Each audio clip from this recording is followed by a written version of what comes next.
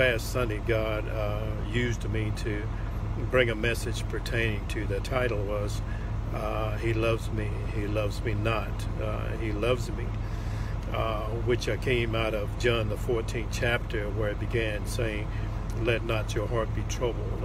You believe in God, you believe also in me. He goes on to say, in my Father's house are many mansions. If it was not so, I would have told you. He talked about going away to prepare a place, and he told his disciples, where I am, you shall be also. I'm coming again. What led me to that particular topic of He loves me not, He loves me, is the way that people, I'm afraid, live their lives today. Is that when things are going well, we want to, we feel assured that God loves us. When things go poorly, we tend to say, He loves me not, or God doesn't love me. When things go well again, He loves me. We say that again, but here's the thing, is that with the disciples, as Jesus was with his disciples, and he walked with his disciples, he talked with his disciples, and in doing so, while he was with them, they were able to say, or to feel the love of Jesus right there with them. But Jesus talked about going away to a place to prepare for them, to prepare it for them. With that said, this just doesn't stay with the disciples, or that wasn't just for his immediate disciples. It's for those of us that are disciples of Christ right now. A disciple is a follower, and now a follower of Jesus Christ is when we take it to the next level. We can be a disciple, we can be a follower of our parents, a follower of our boss, of the president, of the pastor. We could be disciples in that sense. However, we need to be a disciple of Christ in order for us to realize that he has gone away to prepare a place for us. So as he was talking to his disciples, he told them that I am going to prepare a place for you.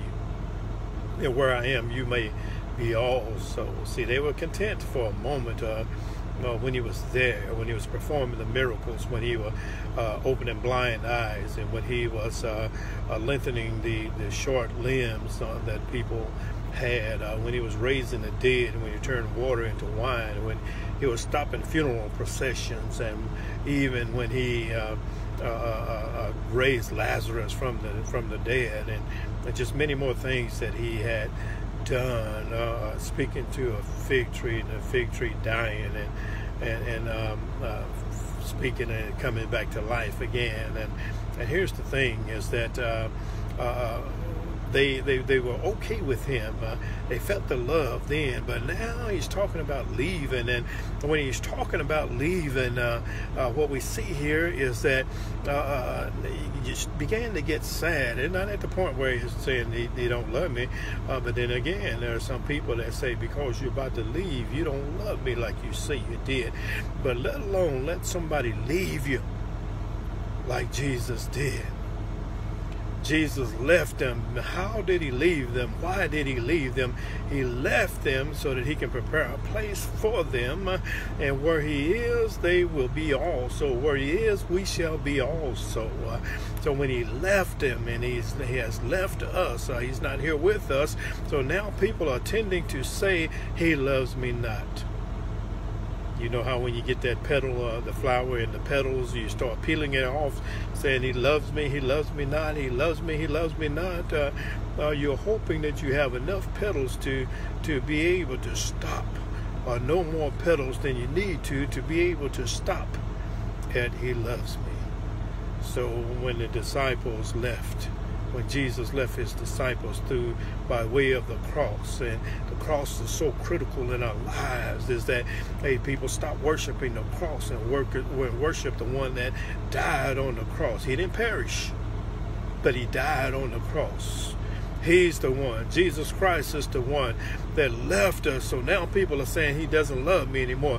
You know how many times, you don't know how many times, but oftentimes you would say that, does he really love me because he hasn't answered my prayers? Does he really love me because I'm so all alone. I don't feel him talking to me. I don't feel his presence. I'm by myself. I'm left all alone. But let me tell you something here, church, is that we need to know that Jesus Christ is still with us. Yes. You say, how is he with me?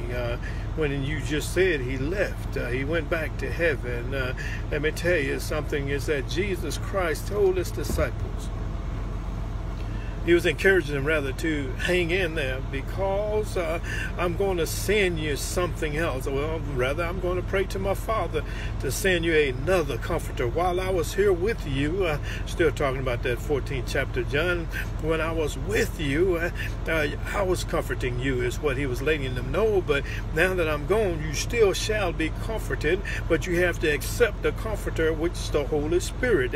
How do you accept the Holy Spirit? By believing that Jesus Christ died and rose again. Now we heard of how he loved me, and I felt his love because he was with me. And now the disciples are saying that he's gone because he's been crucified.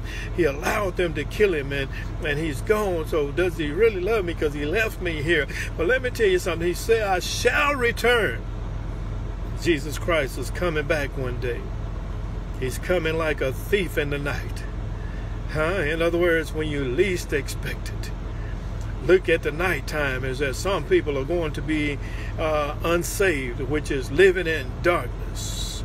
So that thief is coming. He's not going to come like a robber. A robber will come in the daytime. A robber will come at night. A robber will come when you're looking, when your eyes are wide open. But Jesus is coming as a thief. You don't know when a thief is coming, so you better be ready when he comes. How do we get ready?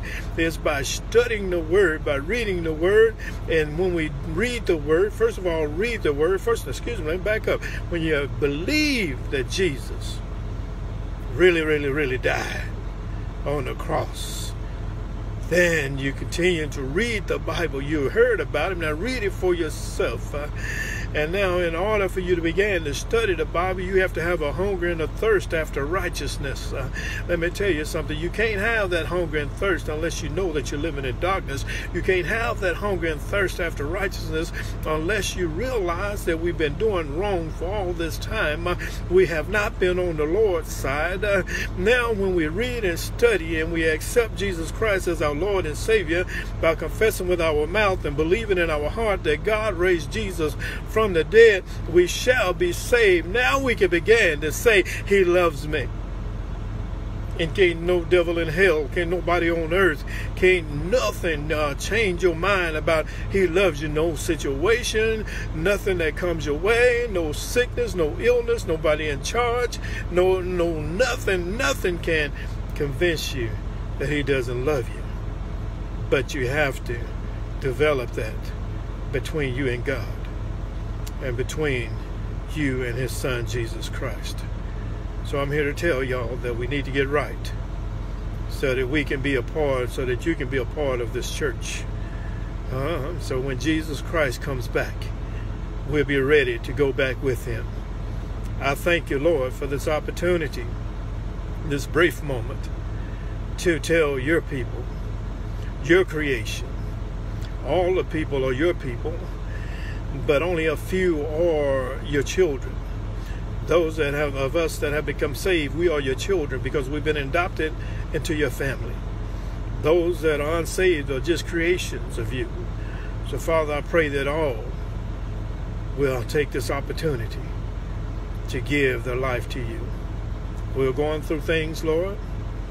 One reason I do believe is so that we can know that we need a Savior.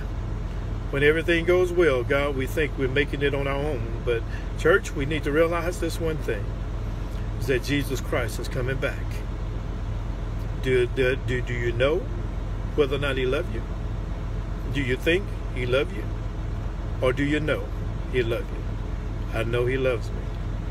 That's why I will continue to spread the gospel about Jesus Christ. And when we preach and we don't talk about Jesus having gone to the cross, where he suffered, bled, and died. He gave up the ghost, and he rose on the third day. And he's coming back to get us. May God bless your hearts.